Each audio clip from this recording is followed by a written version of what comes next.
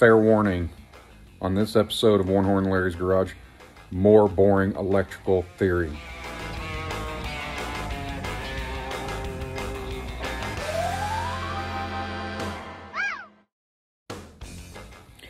So today, I'm going to be wiring up a USB adapter into the dash of the truck. It's a dual outlet USB adapter. It's going to go in the hole where the cigarette lighter used to be. Only difference is I won't need an adapter to put in there to plug phones in. It's just going to be two USB outlets hard mounted on the dash, kind of like the newer cars have. So, but before we get into that, I kind of wanted to explain a little bit more on the electrical theory side of things. I talked about it some the other day when I was doing the wiring video on the truck and explaining all that. But it's sometimes it gets confusing as to why, if you take a hot wire and put it directly to ground, it'll either fry the wire or blow the fuse. But for instance, this USB, as you'll see, I run a power wire in and then a wire out of it directly to ground, and that doesn't blow the breaker. So I kind of want to explain why that is. And it has to do with Ohm's law. So here we go. All right, so Ohm's law. It's an equation for calculating. And the equation is V over I times R. V stands for volts. R stands for resistance. I is current in amps. Okay, so we know that our system is 12 volts. So that's a given, and we can use that to calculate the other two. So this light bulb right here, I ohmed it out a minute ago, and reading through one of the filaments, this bulb has 2 ohms of resistance on that filament. So we know we got 2 ohms of resistance. So if I take 12 divided by 2, it tells me that this light bulb, when it's operating, is 6 amps. So if you've got a 10 amp fuse in that circuit, it's going to be fine. Put a 5 amp, it's probably going to get hot. It's going to blow it.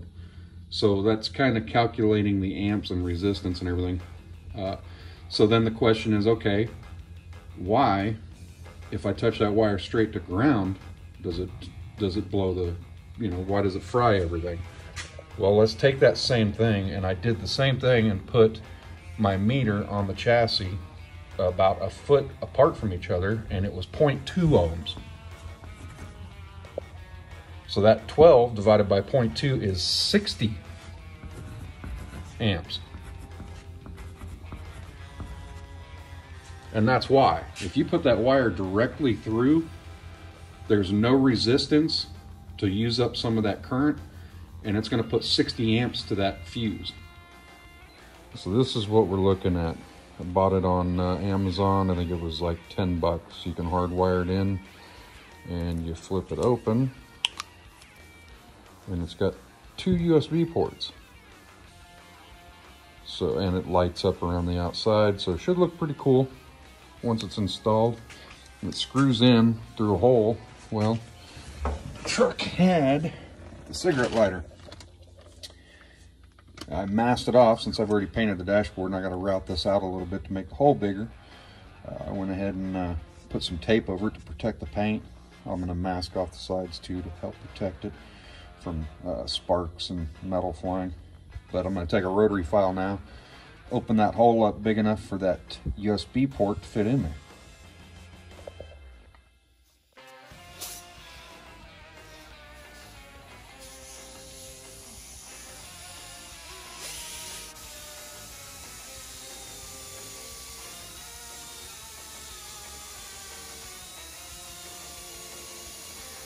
Alright, the hole is routed out to fit, and that's what it's going to look like. There's the USB ports, screws on from the back side. So that's what it's going to look like.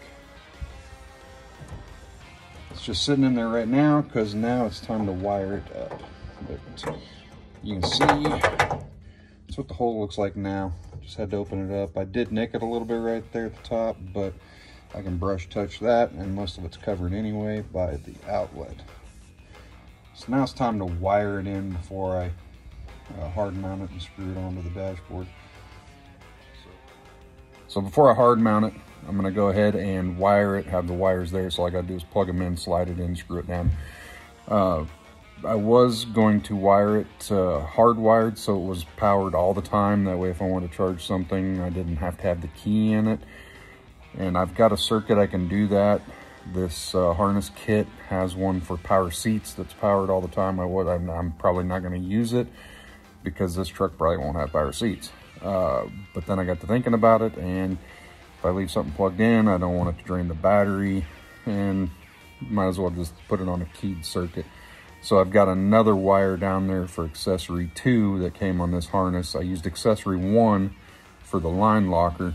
Accessory 2 I'm going to use for this, and then it'll be keyed to where it's only powered when the ignition is turned on.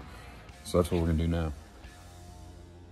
So it's kind of hard to see here, but yeah, it doesn't want to focus. There you can kind of see it. So this is accessory 2 wire coming off of the fuse box down there. So all I really need to do is run this wire over there, put it through that hole, put a spade plug on it, and then run a ground wire. So I'm gonna run the wire, put it through the hole, and then we'll go from there. All right, so I ran that blue wire. That's not it, that goes somewhere else. It's over here. It's all tucked up nice, neat under the dashboard. So I ran the blue wire, which is the power wire coming off the fuse box. And then the ground wire, there's a ground stud. Let's see if I can get down here where you guys can see it.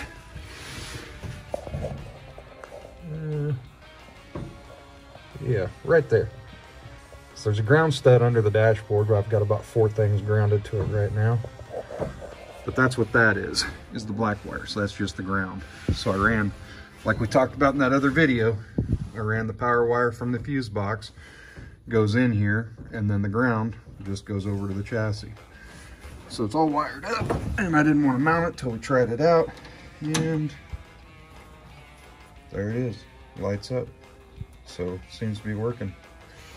And I brought in, just to try it out, so I can find the cable, I've got this nifty light that I got from the hardware store, a rechargeable shop light that I've been using. So I'm going to plug it in and make sure it works. And it is charging. It's working. So the outlet does work. I can go ahead and hard mount it. Now notice before I ran the wires through, I ran them through the lock ring. That screws onto here, holds it in place. There we go, all hard mounted. So that's what it looks like. Instead of having a cigarette lighter, got a USB port. Nice and clean. So that's done.